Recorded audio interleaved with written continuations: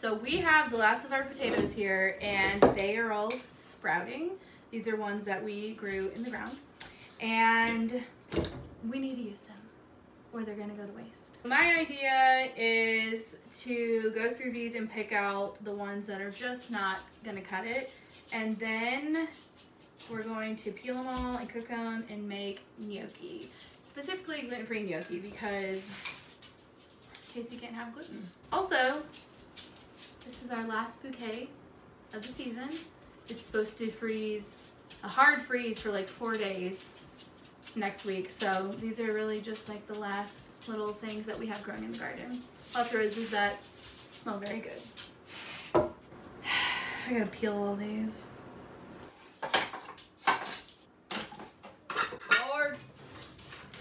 Also, stick around because once we make these, I'm gonna show you what we're doing with the gnocchi for lunch today.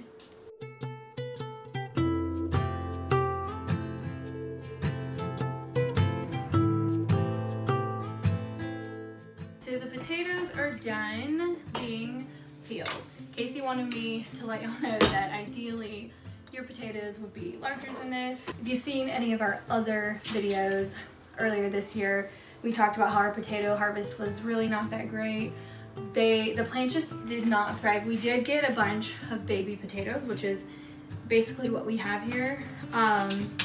So we're happy that we did get something out of what we planted, but they're much smaller than we would have wanted.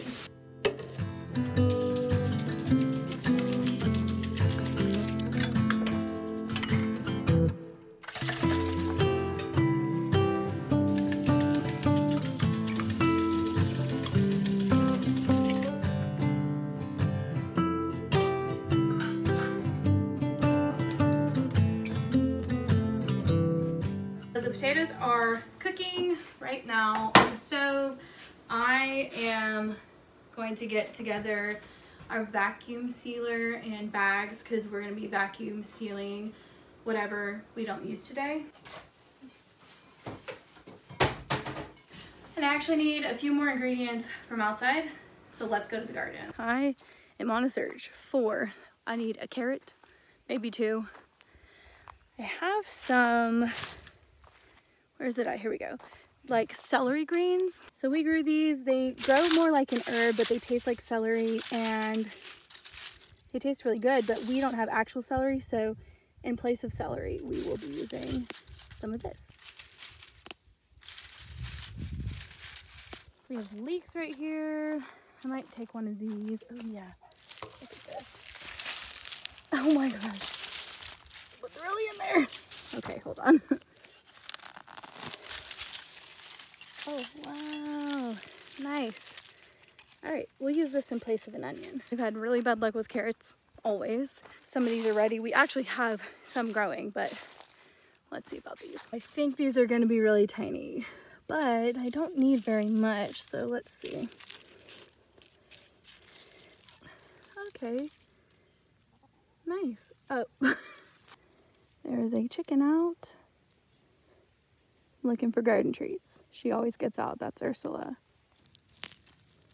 Okay, tiny, but that will do.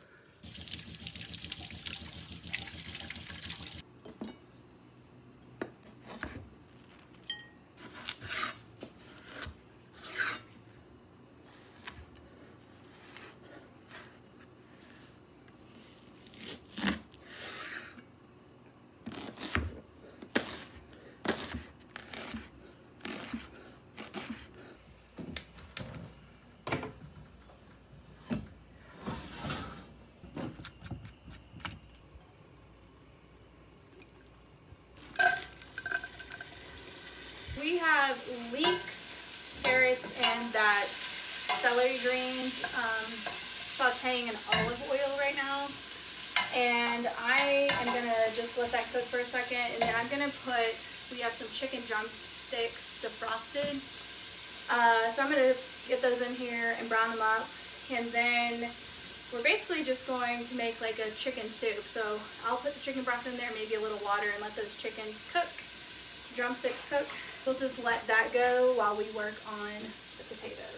you didn't know already, we had meat chickens. We had them for, I think, 11 weeks.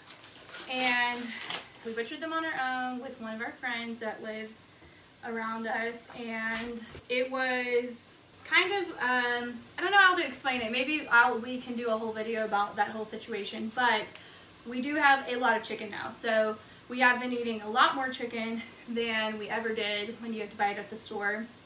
And this is definitely one way to use cuts that you're not as interested in. Like, Casey doesn't love wings or drumsticks. We have lots, I mean, we're going to use all of the chicken, so I'm going to pull these out, and I'll let the bones go so that it can add to the broth, but when we pull these out, I'll shred the chicken off of these, and I'm only making enough for basically Casey and I, so this isn't going to be a big batch cooking thing. But it is using stuff that we grew, and that's really exciting for us. I don't think we've actually made a meal with only stuff we've grown. That's actually really hard. But this is going to come really close. So we're going to be using the chicken broth we made from bones of the chicken. We're going to be using chicken meat. We're going to be using those vegetables that we picked, and the potatoes. So we're only using like flour and salt and maybe some cream.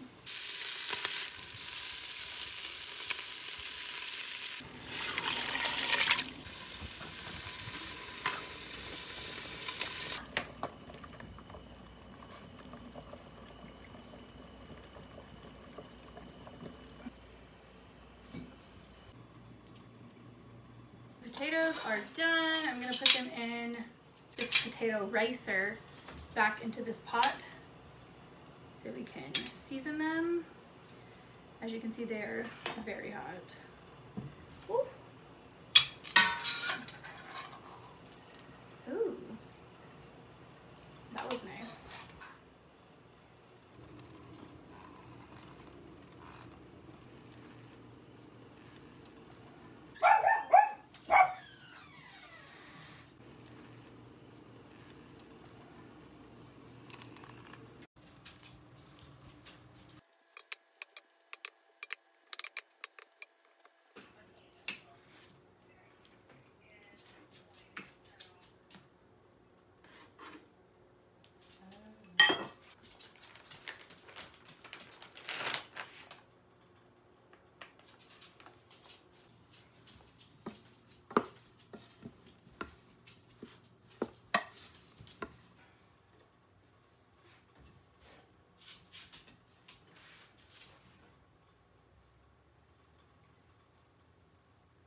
I am going into making the gnocchi. So we're just taking like very small amounts of the dough at a time.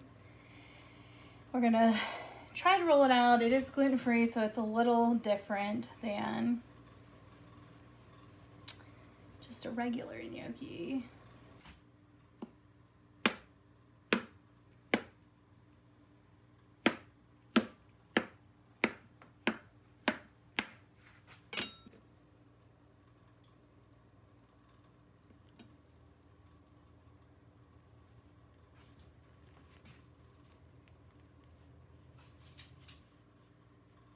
I have just a small batch of gnocchi made. I used the back of the fork to kind of get the ridges. You don't even have to do that really, but it is nice because it captures all the flavors. With gluten-free ones, it's just not as pasta-y as gluten-full gnocchi or like gluten-full pasta dough. There's no like stretch, if you will. So I've got a lot of gnocchi to make, but the soup is ready for the gnocchi to go in. So I'm gonna go ahead and put these in there, and we're gonna let them boil until they float, and then we'll put the chicken back in, and I have a couple other things to put in there, and the soup will be ready. And we're gonna drop our gnocchis in.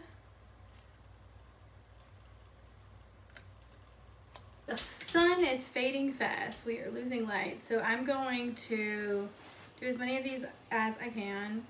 And I'm going to start packing them in these individual vacuum seal bags.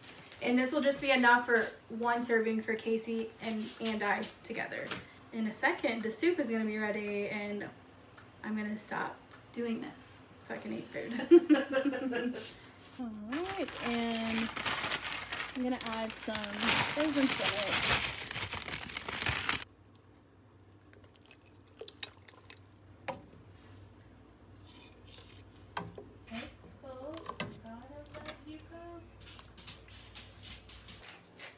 Gotta add the black pepper.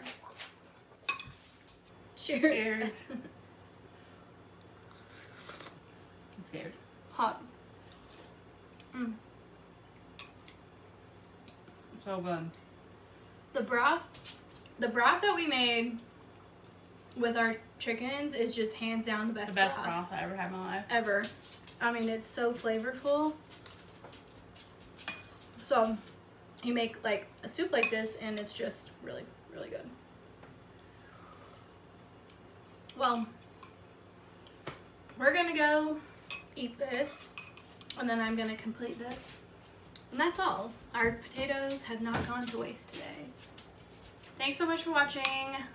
Bye guys. Bye. Here we go. I'm about to put these in the freezer. We have 150, but I also froze a bag of like 2 servings. So I think we're gonna get probably 7 bags total, but I'll show you when they're frozen. I'm gonna put these in the freezer.